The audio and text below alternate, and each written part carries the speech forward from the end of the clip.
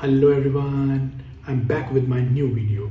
In this video, I will walk you through how you can strike through a specific text, word or the whole paragraph in Outlook Classic as well as New Outlook. So whenever you create a new email or you want to reply and give your specific suggestions to the email you received, you simply use strike through words that will indicate that you want to replace this word, line or sentence with some other different content.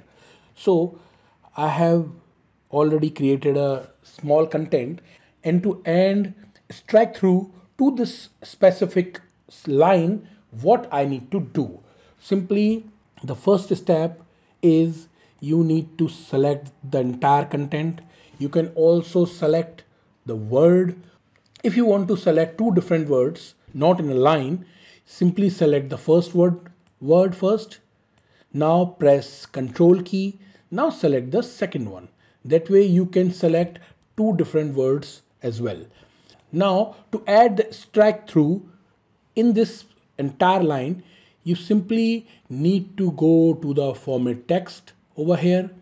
In the font section, you will see there is an option which is strike through. Simply press the button and your content or your text is added with a single line over here, which is known as strike through. And you will also see this button is already clicked. So if you want to remove that strike through, simply again select the entire text, again press it and your strike through is removed. There is another option you can use to strike through, which is double strike through. For that, you need to first click on this expander. So here, it's a dialog box, font dialog box. Here you will see an option in the effect section, which is double strike through. When you click on this double strike through checkbox and hit OK, your content will convert with double strike through. So to again remove it, again select the entire text, click on this expander, double strike through, remove it and hit OK. That way you will use strike through in Microsoft Outlook Classic very easily. There is a keyboard shortcut to do that. Simply you can use Alt Shift key, right and left arrow key to select the content over here. You don't have to use the mouse. For instance, I select welcome. Now hit Alt O4.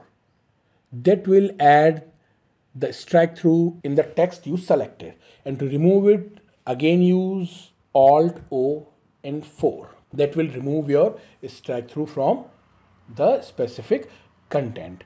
So this is how I add or remove strike through or double strike through in Outlook Classic. Now I will show you how you can add strike through in New Outlook. So here is my New Outlook.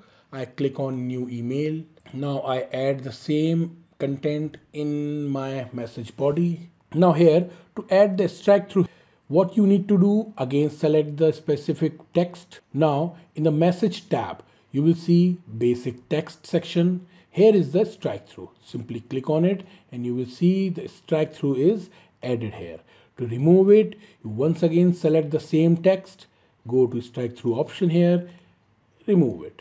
That way you can very easily use this strike through option in both Outlook Classic as well as New Outlook. So if you have learned something new from this video, please like and subscribe my YouTube channel.